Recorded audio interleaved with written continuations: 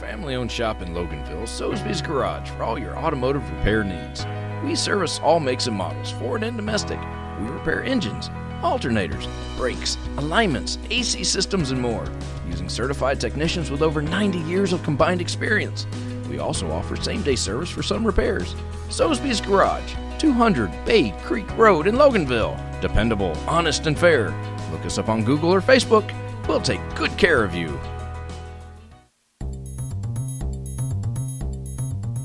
Broadcasting live from the Subaru of Gwinnett studio inside the Sonesta Gwinnett Place Atlanta Hotel. It's time for Case in Point, presented by Paradigm Security Services. We are the cornerstone of security in the Southeast.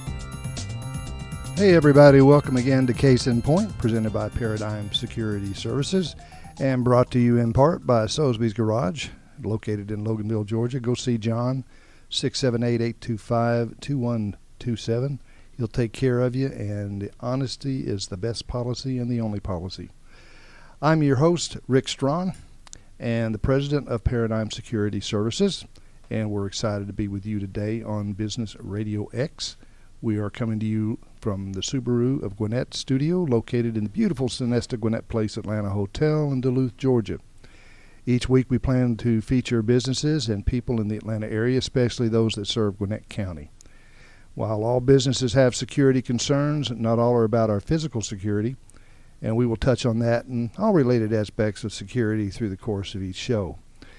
Our guest today, I'm very happy to have Mr. Lou Solis, Jr. He is the Chief Deputy of Operations with the Gwinnett County Sheriff's Department. Glad to have you, Lou.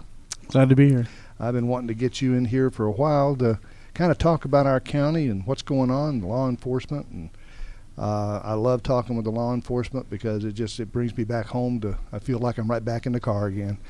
Let's start out like I usually do with, who is Lou Solis? Well, how'd you get here? What got you into this occupation? Well, I'm from Brownsville, Texas. My home state. A lot of people, they ask where Brownsville is at, and I say the south tip of Texas. Any further, you're going to be swimming. Exactly. So, but I grew up there in Brownsville, and I ended up, I wanted to be a police officer. And my dad was a police officer, and he told me that when I graduated, he said, go to college, and we can take it from there. And I said, well, I'm ready to go now. And he's like, no, you need to grow up some. So I went ahead and I said, well, I'll join the military. So I joined the military, and I did 20 years. Thank you for your service. I appreciate it. And I did. I went ahead and retired out of Fort Benning, Georgia, out of 3rd Ranger Battalion. That's a specialized special operations unit.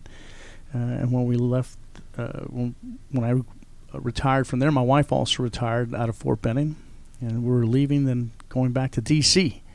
And my wife was offered a job here at. She was going to be a professor at Emory, and then CDC came up and asked her if she wanted to go there, and she's a doctor at the CDC.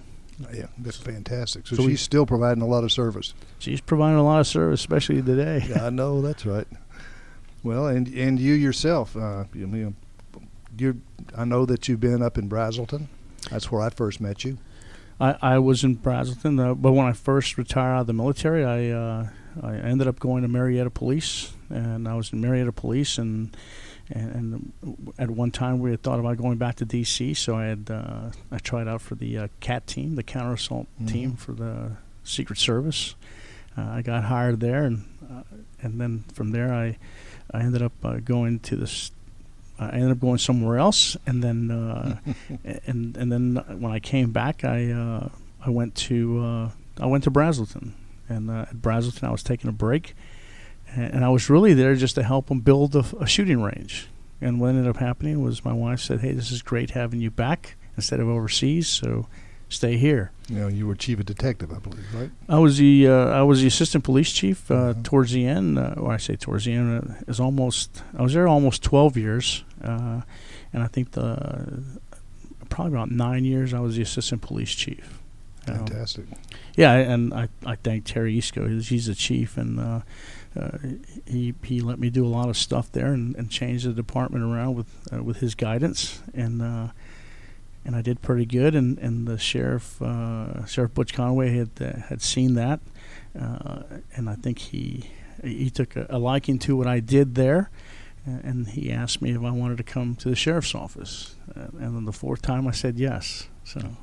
Well, I know that when you're in a place and you're doing something you love to do, it's hard to change, but a lot of times those changes are some of the best things that ever happened to us. And I know that I'm familiar with the job that you've done in the Sheriff's Department. You've done an extremely good job. I appreciate that. You're welcome. I've got a lot of friends over in those areas and law enforcement today, in both Gwinnett PD and Gwinnett SO, and I've never heard a bad word about you, at least that I'll repeat. Appreciate that. Lou, yeah, really. Let me ask you, Lou.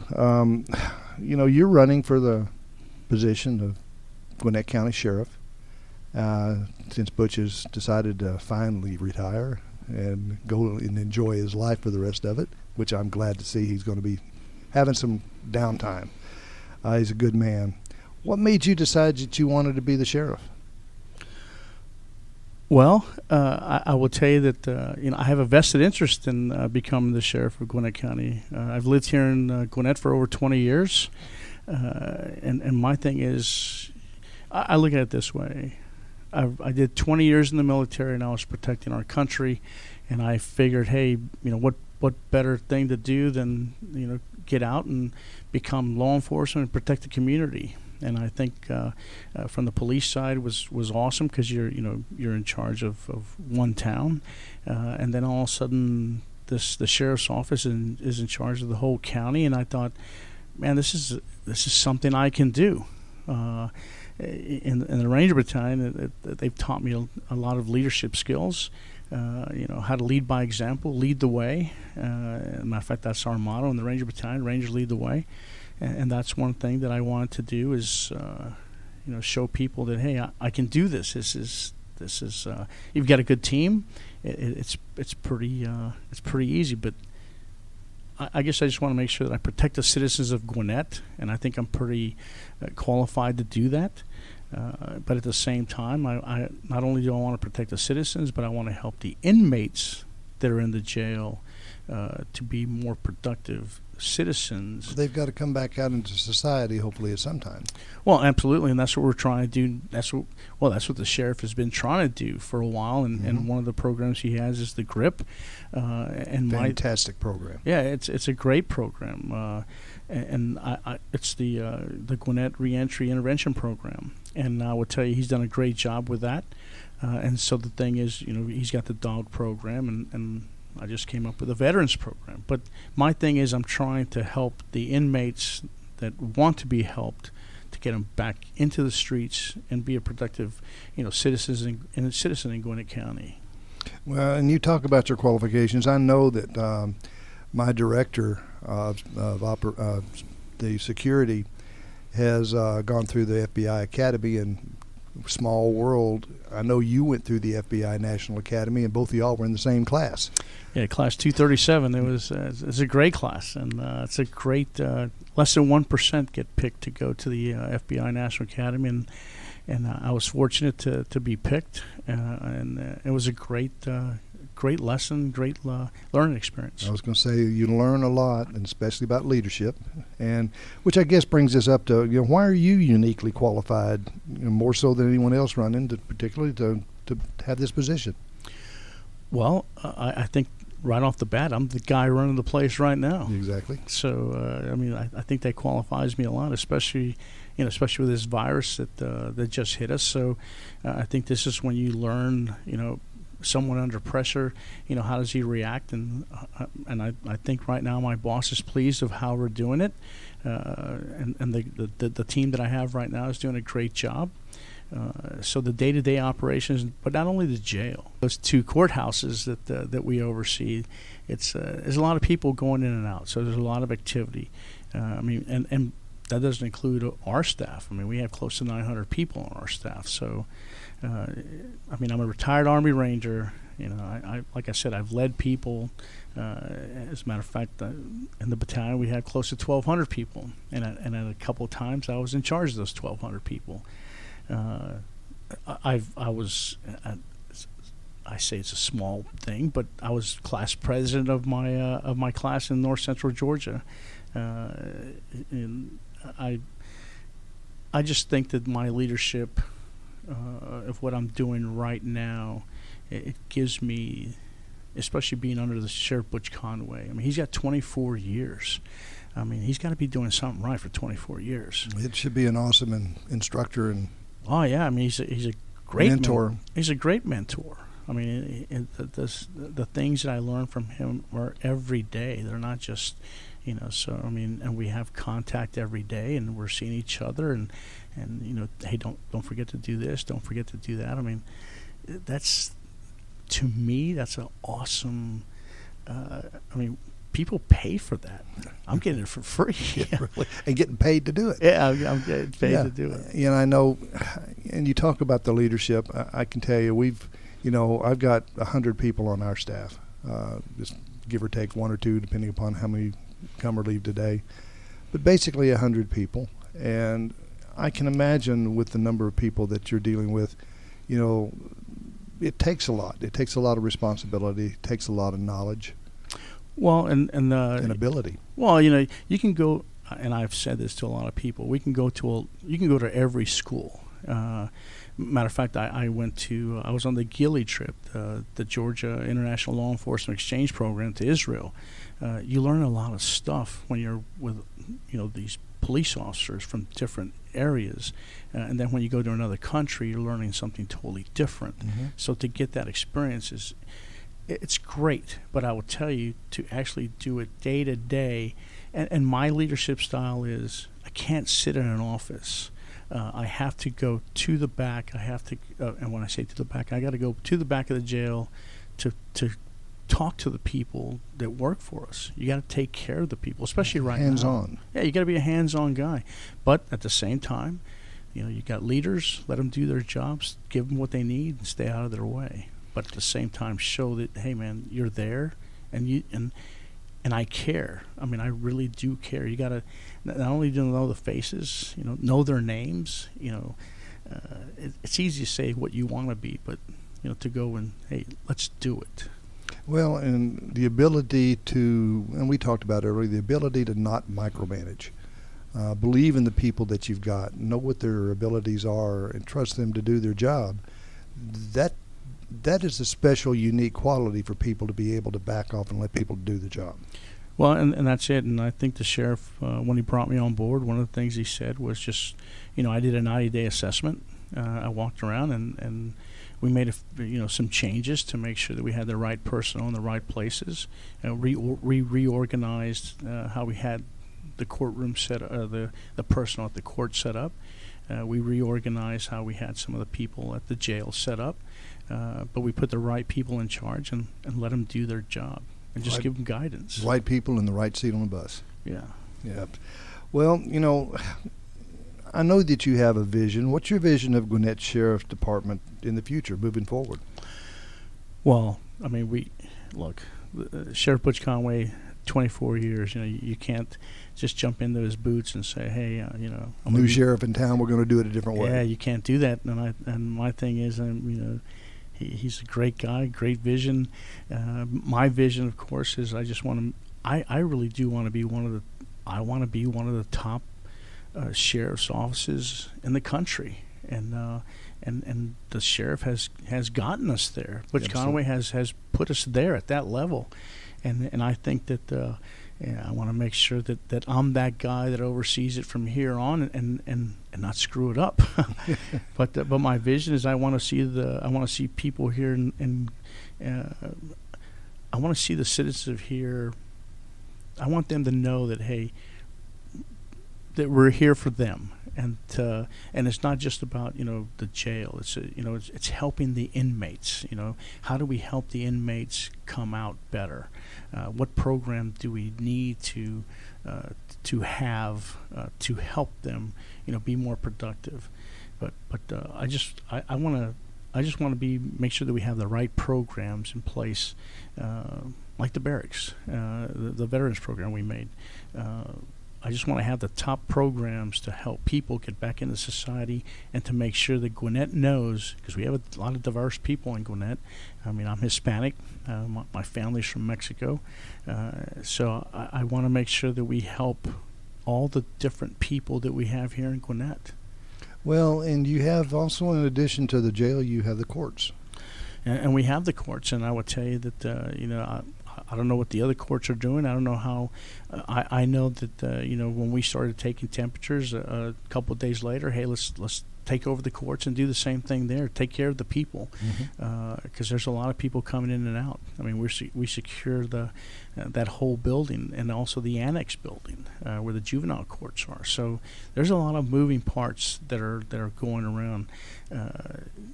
I want to make sure that the people know that. My vision is for Gwinnett County. It's not about Lou Solis. It's about Gwinnett County, and we got to help the people. I mean, one of the things we just did, we just saved the sheriff's office just saved $6.8 million. It went back to the county. That's a big hit. That's a big hit, and it went back to Gwinnett County. Of course, you don't see the banners, and you don't see the people talking. And I say the people. You don't see. None of the commissioners has mentioned that. I mean, my thing is, hey, we're trying to make sure that we're doing the best job possible for the county, and be economically sound. Absolutely. Well, I know that how can you? Think of how to work. How can you get the sheriff's department to engage and connect more with the people in the community? How are y'all doing that? Well, like I said, I think one of the programs that I want to do is, and it's not really a program. I think what I want to do is, like I said, maybe do some different things. I want to actually put some people in the community areas, the different ethnic backgrounds in the community. The Asian, the Hispanics. I want to make sure that we represent everybody. We don't. We have a couple people that speak Korean. We have a couple people that speak Vietnamese, Japanese. I mean, it's just Spanish, Portuguese, French. So my thing is, we want to be able to send the people out, and that's their job. Their job is to go do community relations. And at the same time, myself, I got to drive around and got to go to the different, not only the people, but the businesses. Go to the businesses and show our face and say, hey, we're here for you. What can we do better? Now, we might be able to change it that day, but if we have an open dialogue, what can we do to help you? And we'll try to make sure that we can. Well, really focusing on that's different than most SO sheriff's offices do. A lot of times you have your local police, your county police, the police part of it does. A lot of people don't know really the difference between the police and the SO. But a lot of the SO, they just you see them around the courts, you see them around the jail, you see them driving down the highway, but you don't see them interacting that much. And I think that's a fantastic idea, is to get out in the community and really spend a lot of time interacting and let people know who the sheriff's office is, who you are, what your mission is, and what your culture is. And that's one of the things I would tell you that, you just mentioned the police department. We got a great, the Gwinnett County Police Department, great people in there, great leaders. There's some great officers. I mean, I see the officers. I interact with the officers on the Gwinnett PD. Great guys. Fantastic PD. Yeah, and I will tell you that, when we go to the different police departments that we have here in Gwinnett, they're all run by great chiefs. I mean, these guys, they've been in law enforcement a long time. We have a great communication set up between them. The sheriff has set that up. But we talk to the chiefs every day. But I want the people to know that, hey, we're not only driving around. We're stopping the car. We're getting out. We're communicating with them. Hey, what can we do? Of course, right now this virus has is that we can't do that right now. Exactly. But that's going to pass. Yeah, and everything, you go up a hill and then you come down. So and this will pass. And the thing is, what we'll do is we'll get out there. And my thing is, I don't want to wait till January the 1st. My thing is, hey, let's do it now. My thing is, and that's what I've been doing. And it's not because of election. It's because, hey, I've been doing that. I've been going to apartment complexes. Who you are. Yeah, I've been going to the apartment complexes. I've been going to different, talking to different businesses, and hey, what can we do in the different parts of town? We don't get to see everybody, but we try to, connect. Well, the important thing is you're out there. We are out there. So, and that's the important thing. And, like I say, all this will pass, but this is a great planning time, too. While people are in this position where they really can't get out and do a lot, this is a great time to do some planning. And that's what we're doing. Yeah. You were an Army Ranger and everything, so tell me about the program called the Barracks. So the Barracks was something that I thought about when I saw the dog program. The sheriff's got this dog program where the inmates are involved, but it works hand in hand with GRIP. That intervention program. But the dog program, it gets the inmates involved. And those people, the inmates get to see how it affects. They love it, by the way. Oh, they do. But the thing is, so I thought, okay, let's get the veterans, and let's get these guys in the room. And I will tell you, it's amazing. I was in there a couple of days ago. I was in there, and when you walk in there, I mean, they're ready to come back into society. They need a second chance. I will tell you, we had a lot of people come in and out. I won't mention her name, but she's very well known here in the Atlanta area. Her husband owns one of the big teams here, but she came down and she wanted to see what we really do. And the thing is, have the inmates talk to the people. But the barracks is one of those things where the inmates come in. We got people coming up to them from the VA. We've got people coming in from whatever social services, something to help these guys out to say, hey, man, we got to get you back out in society. And just that program itself, when you walk in there, they're a unit. They even made their own coin. Awesome. You walk in there and they have the murals set up, and each service has their own. The Navy, the Marines, the Army, the Coast Guard are in there, and the Air Force guys. I just saw one. The Air Force had the C-130 with the paratroopers coming out. That was pretty cool. But you walk in there, and what I wanted to do with this program is, we're a direct supervision jail. And which means there's a deputy in each pod. But in this certain pod, these guys run it. The deputy oversees it. And but these guys get up. They wake up early. They do their they do some calisthenics. They clean up. They're broken down by squads, just like the military. But they're proud. They're proud guys. And I tell them, hey man, I don't care what you're in for. My thing is to try to get you back out into society and start all over and say, hey, because at one point, they were great guys. The military took them. They made a wrong turn. Now we want to get them back on track, try to get the GRIP program involved and some people involved to help these people out to get them back into society. Well, it gives them something that they know is ahead of them and gives them opportunity. I think that's one of the biggest. Now, a lot of the people that are in jail, they figure they don't have any opportunity. It's just they're going to be back in here shortly anyway. What the hell? But this gives somebody something to look forward to for the outside. Well, and the other thing too is we're working with the judges. One of the things is the judges have a veterans court. So and they have their program. And one of the things that we did was we told the judge, hey, it'd be pretty cool if you had these people that are going through the veterans program or veterans court, to make it mandatory to come talk to the barracks, the people in the barracks, to say, hey, this is how I got out. It's a great idea. Oh, it's a great idea, and the judge, thought that was great. My thing is, we are these programs here, like the drug program. We just opened up the opioid. It's a brand new opioid for for the people that have some problems with addiction. We're working with drug court. The same thing. The next one we're trying to open is the mental health. The mental health unit is that's a big thing for us. Right we now. have a big deal with. A lot of people don't realize, and of course, going through leadership and going through the jail and knowing people on the inside, mental health is a big issue. with our jails. It is. It's a serious problem. It's not only in Gwinnett, but across the country. And many inmates that come in, of course, they have they have mental issues. So that's why the barracks, the veterans program, the opioid, because the veterans take drugs, and then you got the mental illness.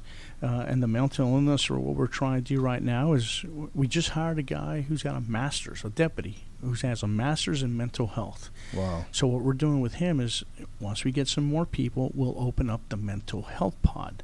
And so you got the barracks, the veterans pod, you got the opioid pod, and then you got the mental health pod. My goal is to try to get these 3 pods to go down to one pod, which is a transitional pod to get the guys out. So just funnel them down through and then out into society. Yeah, so the mental illness, I mean, we just got to make sure that we have the right personnel attached to the right office to help on this issue. And also we're working with our healthcare provider because they have the mental health, the doctors in there. But that deputy right now is working hand in hand with the healthcare provider to ensure that the inmates, they're getting the right treatment for his or her issue. Well, there's a lot of stuff going on in there. Let's go back to the communication. How do we actually increase the communication and data sharing between different law enforcement agencies? I know going through the Olympics, and then we did some changes, and then they went back. And then going through different phases, we improved communication between departments, and then it would backslide again. Well, how do we get it focused? How do we keep it on it? So I would tell you the data sharing for us, I think one of the biggest things is, the sheriff started having monthly meetings with all the chiefs of police. So every month at the sheriff's office, we have a meeting with all the chiefs of police, which include the DA's office and the solicitor's office. Great. Yeah, so we sit in there, and the thing is, we go, who needs what, what information do you have to pass on that, hey, we're seeing each other face to face. They can go over different issues as far as what's popped up in the county or what the Capitol's trying to run through, as far as a different good or bad. Yeah, good or bad, but it pops up there, but we also invite the federal agencies because we have people attached to federal agencies. Myself, I'm on the Joint Terrorism Task Force Executive Board, so and that helps us a lot. And also being an NA grad, National Academy grad from the FBI, so it opens the door. But also with DEA. A big one is U.S. Marshals. A lot of people don't know. You mentioned it earlier about what's the difference between the sheriff's office and the county police. Yeah, and I will tell you that, believe it or not, a lot of people they don't really know, but we work hand in hand with the county PD a lot. But when the warrants come to us. And I'll say this off the data sharing, but when the warrants come to us, when the PD finally releases the warrant, they send it to us. We got our fugitive squad. I mean, they go after some really bad guys, and matter of fact, we helped the PD the other day, a murder suspect. He's been wanted since 2013. We found them in Atlanta, and that was by help from the U.S. Marshals. I mean, bet that was the day that we were talking at an event, and you said they were after somebody. Yeah, it was pouring down rain, yep. And I went out there myself. I went out there at 4 o'clock in the morning. We had help from the Atlanta SWAT, great guys. They helped us out, and they went inside the house, and there was the guy, but it was all because we have people assigned to different agencies, and we're communicating back and forth as far as data. Hey, we have a guy, we think he's here, can you help us out? So we're always sharing information, and that includes the GBI. The GBI, they just opened up as far as they have a program that does for gangs, and so we're trying we're using that data to try to catch some of the guys at the gang problem here in Gwinnett. So we're using the GBI, say, hey, we need some help, and they're helping. Well, I think one of the biggest things is a lot of people don't realize how territorial police departments get, in their jurisdictional territorial type stuff.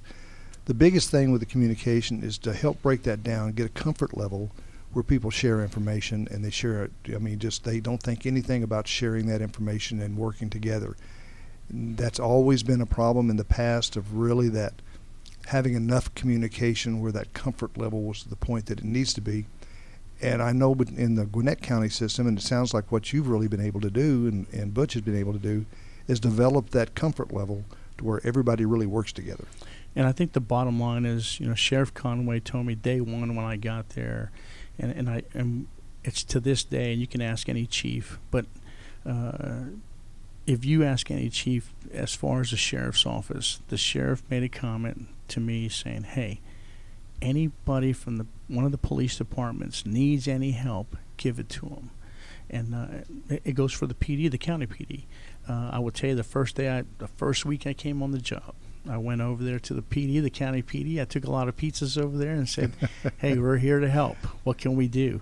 They got a new chief, Tom Doran, great guy. He's got a good command staff, and we work really well with them. When they need our help, they call us. And I will tell you that there's sometimes they'll call and say, hey, back door, they'll say, hey, be ready to help us if we need, and we're there.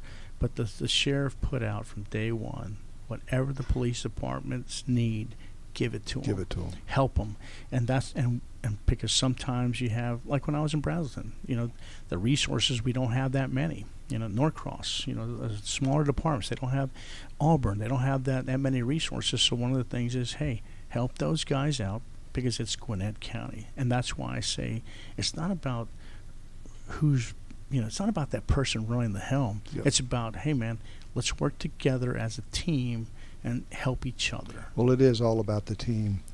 I could go on with you for probably another hour, but unfortunately I can't. But one of the things that I do know that we don't need to get out of here without addressing is, how are you addressing keeping the staff and the incarcerated people safe from in the jail during this health crisis with this COVID-19?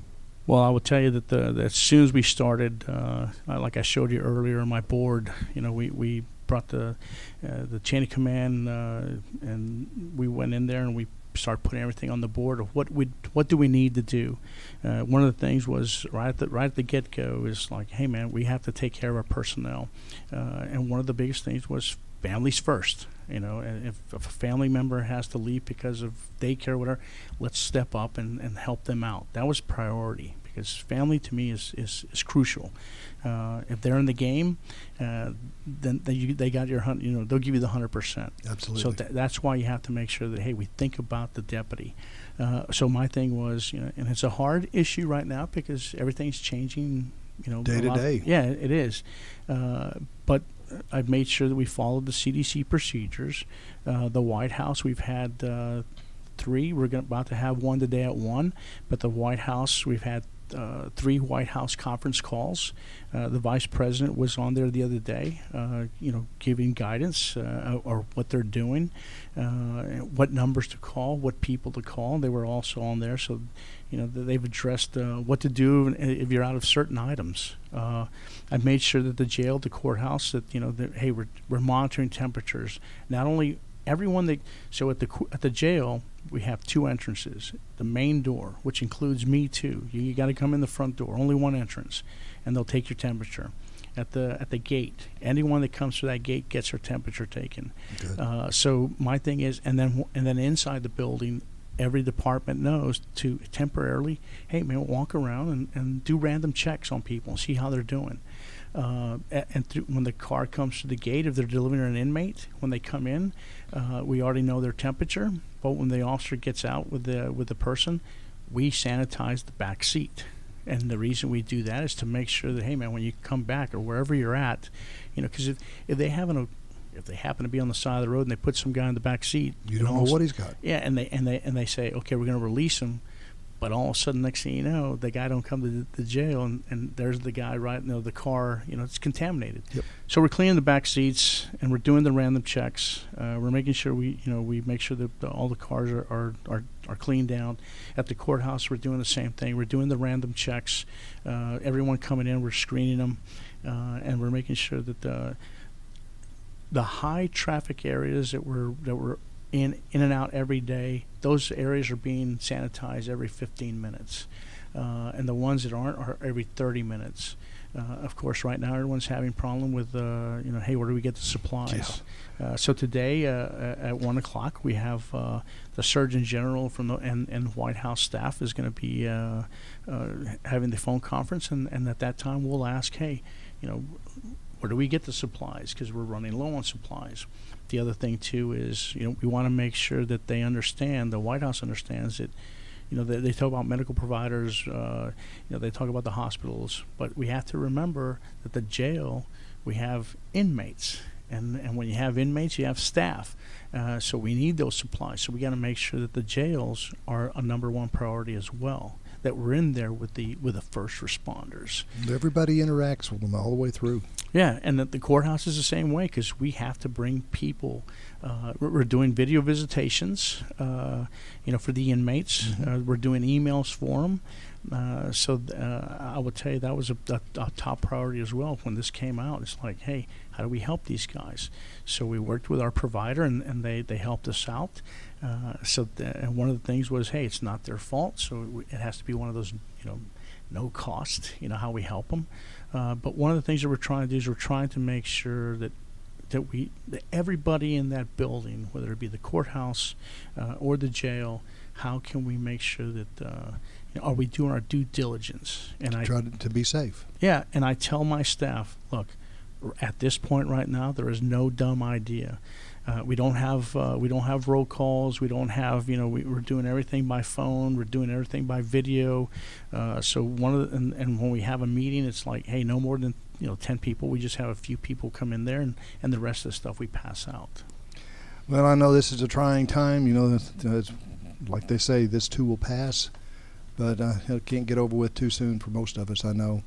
Well, listen, Lou, I appreciate it so much for you coming on. If anybody wants to talk to you, talk to your campaign, talk to you about the sheriff's office, any of the stuff we've talked about, but also as far as you running for the office of sheriff in this county, what do they do to get in touch with y'all?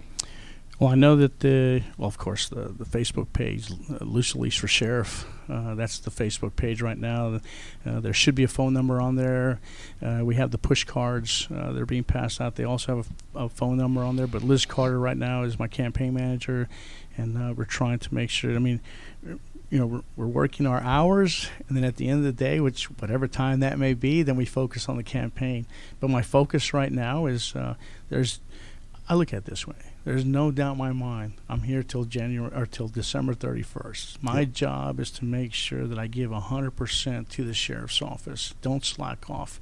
And that's why Liz Carter is helping me, making sure that at the end of the day, that I remember, hey, man, we're running a campaign too. And that can be hard, especially in the type of job that you do, because your mind pretty well stays busy the whole day. I can tell you from being in law enforcement, when you're there, you get focused. Everything else kind of gets to a blur off to the side, and you're focused on what you do. Well, I'm trying, and I will tell you that at the end of the day, I look at it like this. Hey, my name's Luis Manuel Solis Jr. I'm a guy from Brownsville, Texas. My family's Hispanic. We're all, they're from Mexico, and I will tell you that I am doing the job right now. I think the boss right now is happy, and the people that know me know what I do.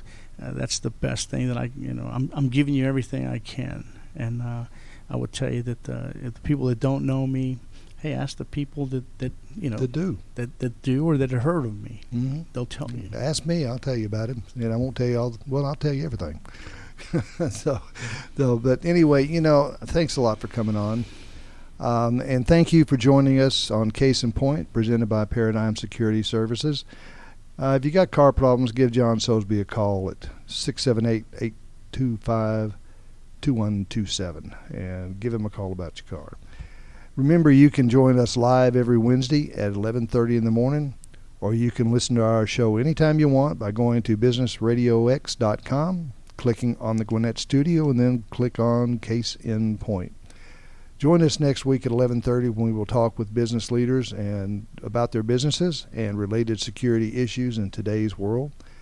Thanks to my guest, Lou Solis, and that's S-O-L-I-S. And, it's for the producers, Mike. And again, I'm Rick Strawn. And remember, at Paradigm Security Services, we cover more than just your assets.